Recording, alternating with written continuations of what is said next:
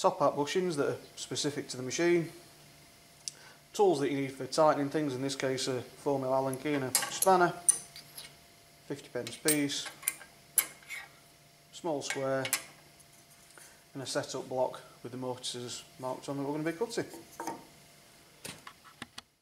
Right, it's back over at the machine. First thing we need to do is put this top out bushing. This holds the auger bit into the spindle.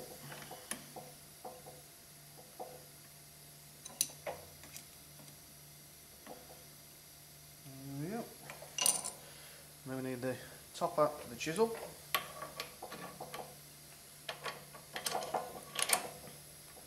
Slide that in there.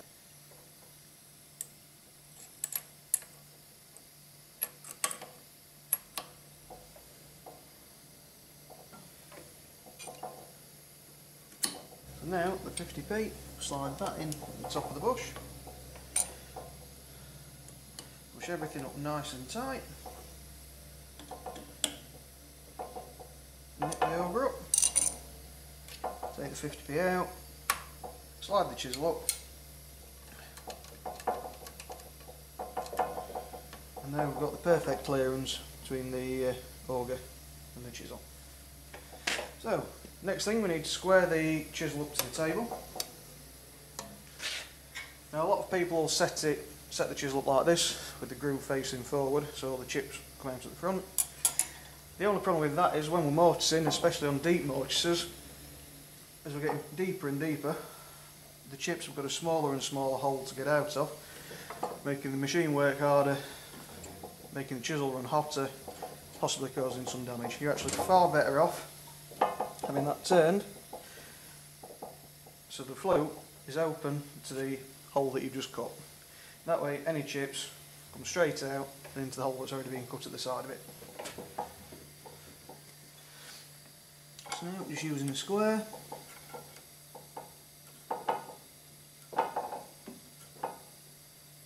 the chisel square to the back fence.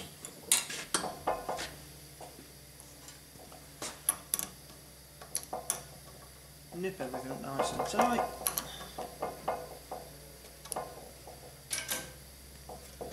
Another check, make sure we tighten the auger up. Yes, we did. Now we're ready to go.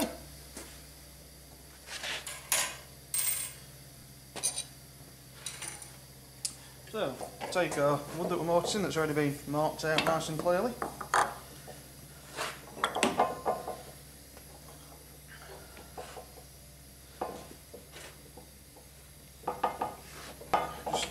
This handle so we're not moving things quite so far. Yeah, so the first thing we want to set is the depth. In this case it's a through mortise, but we don't want to plunge all the way through. That's going to cause damage. So if we set our depth to somewhere around about 3/4 of the way through, I think we'll do it. Just there.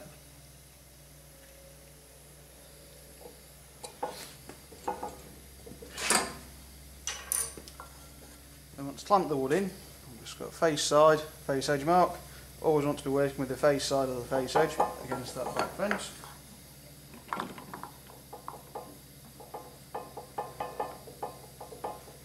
Make that up.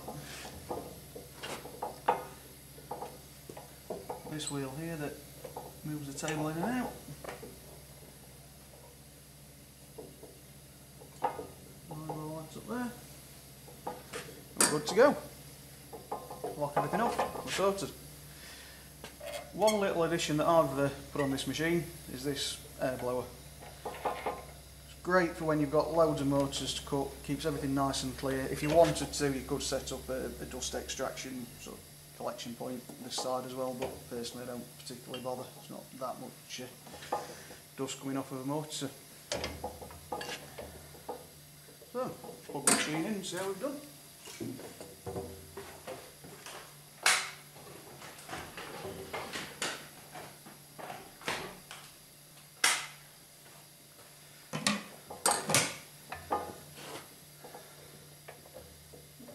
Eyeball to his end line there. check. Spot on our line.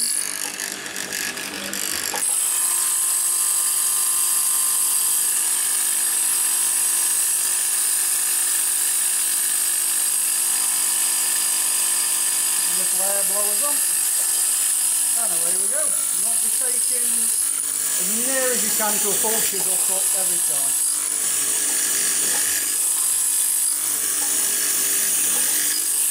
And then when we come near this end, slide over, do that end cut there first, and then finish off.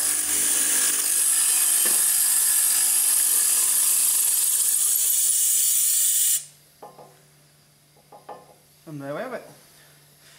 Now when we come to the end of this mortise, if you notice that I moved over and cut this end first, that's because you don't want to make your last cut as a half chisel cut.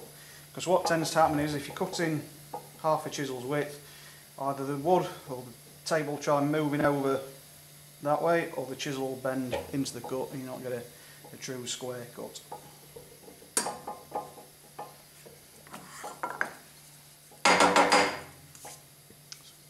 There we go.